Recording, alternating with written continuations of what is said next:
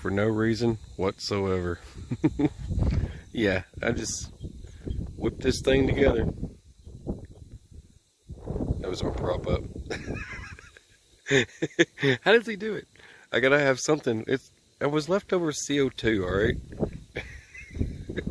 I gotta have something to prop these things up with. It wouldn't be all pretty and junk if I didn't have something to prop it up with. But yeah, there she is. And I had to burn through this, but that's waxed wood. Waxed wood. It works like fat wood. And this is just a strip of leather I've cut off and got it all stitched up. And let's see, there's your blade right there. Very nice hand forged knife.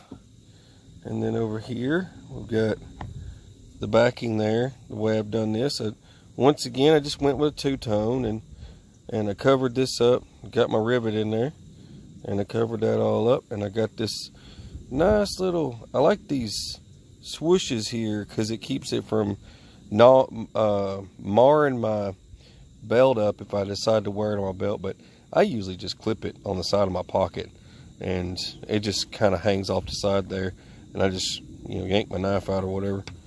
I did something real simple, just some synthetic, I guess it's pleatherish cord. I still end up with dye all over my hands. And it doesn't come off for a while until you gotta really scrub to get that off. But this is ambidextrous. I did it both ways. For you could go like this, and you could, I haven't tried it the other way yet. I'm trying to turn it around. And it goes the other direction. So you can go either or. I did it both directions so that you can, in case you switch pockets, but you want the knife to come out a certain way, then you just turn it around. I thought that'd be a cool little touch, and that's kind of what the video is about. Ambidextrous kind of thing, you know, left or right, it doesn't matter.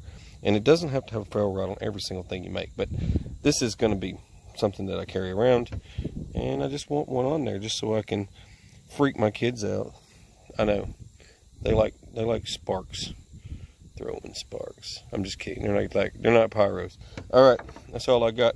Please like, share, subscribe, share with the friends. God bless you guys, and take care.